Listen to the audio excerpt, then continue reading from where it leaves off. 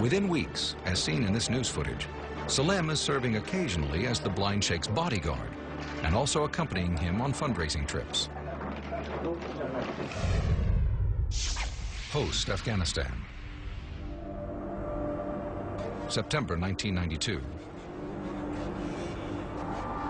Ali Mohammed is at an outpost in the mountains near the Pakistani border.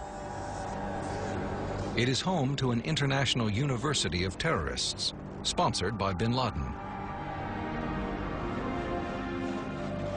Hundreds of applicants from more than 50 countries worldwide converge here to attend a boot camp. Mohammed is one of the instructors. He's known as an especially demanding teacher. He drills his students in hand-to-hand combat and explosives. They rehearse for kidnappings and assassinations. They practice surveillance of bombing targets. They learn to organize a terror cell. He spends months at a time training Al-Qaeda foot soldiers, both in Afghanistan and in Sudan.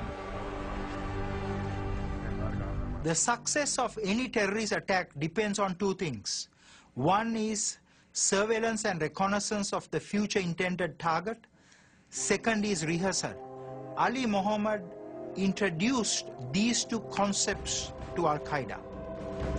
Mohammed draws on his experience as a security consultant for Egypt Air to teach his students how to hijack a plane.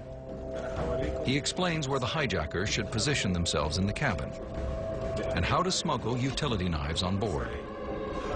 Did they have the FAA manual as to what would allow them to put on the airplane?